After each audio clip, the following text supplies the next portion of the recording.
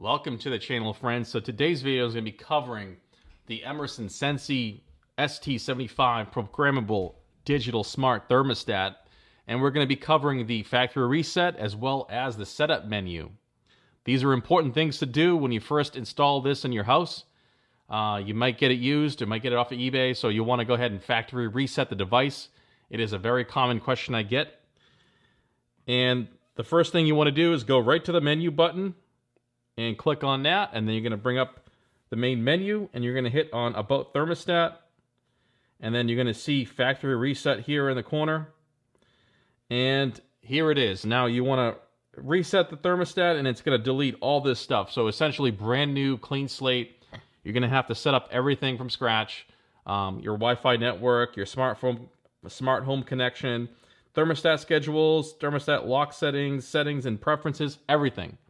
So go ahead and do that, and it will reset your device. But I'm going to back out of this, and then we're going to go back into the main menu and show you the setup menu. We're going to go really quickly over the whole device because not a lot of people understand how to use this.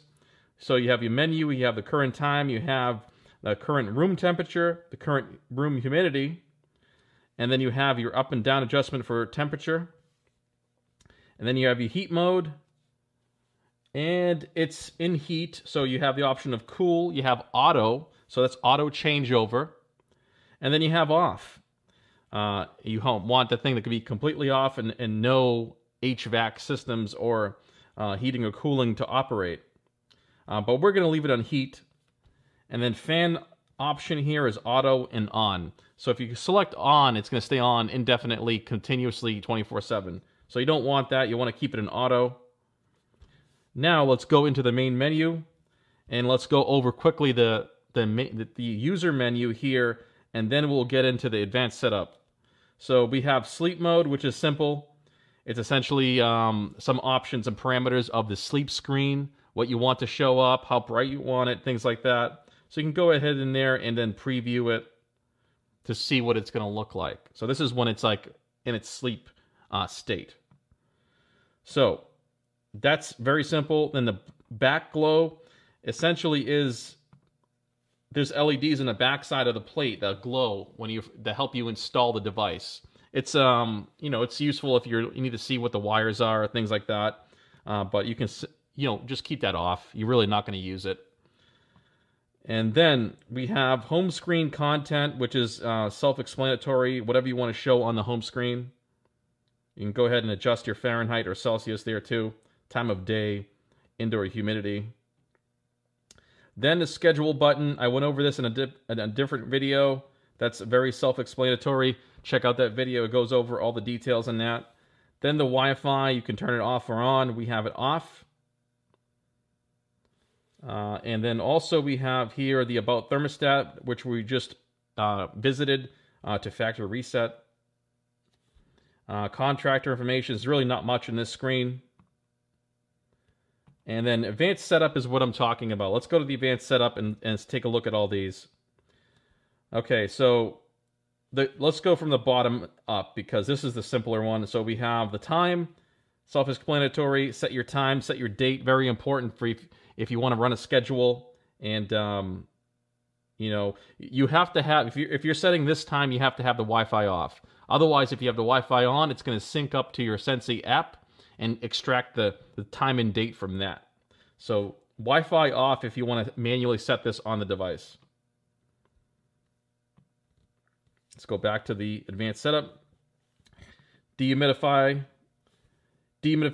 is on, and then you can select the percentage you want that set to. Very simple. Or you could turn it off. Fan mode options, circulating fan. So essentially, it allows you to circulate the fan 30% per hour, up down to 10% per hour. Or if it's set to 100% an hour, that basically be all the time. It would circulate the air in the house.